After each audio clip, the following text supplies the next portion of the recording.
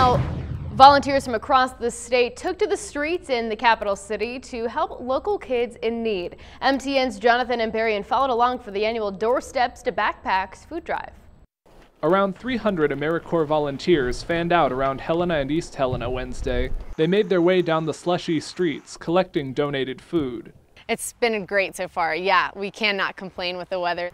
AmeriCorps assisted with Helena Food Share's Doorsteps to Backpacks food drive. Residents left granola bars, applesauce, and other non-perishable food in front of their homes. The food will be used for kid packs, provided each week for 1,000 local students. Those are going home on weekends with kids who are in need of food assistance and might otherwise be hungry.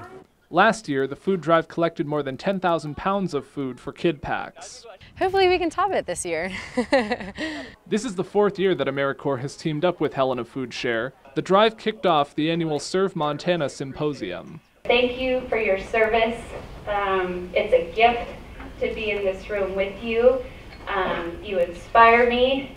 Food Share leaders credit AmeriCorps for making the food drive a success. We just couldn't do this without their help. To put out the number of people that it requires to go to every doorstep, really pretty much in the city limits of Helena. It's really special. I love being a part of these types of projects. I just really appreciate AmeriCorps going out of their way to doing this instead of being in a conference all week, just really getting out in the community and doing some good work. Jonathan Amberian, MTN News, Helena. Helena Food Share is also accepting financial contributions as part of the food drive. Even before today's collection, they had raised more than $6,000. That's enough to pay for more than 800 kid packs.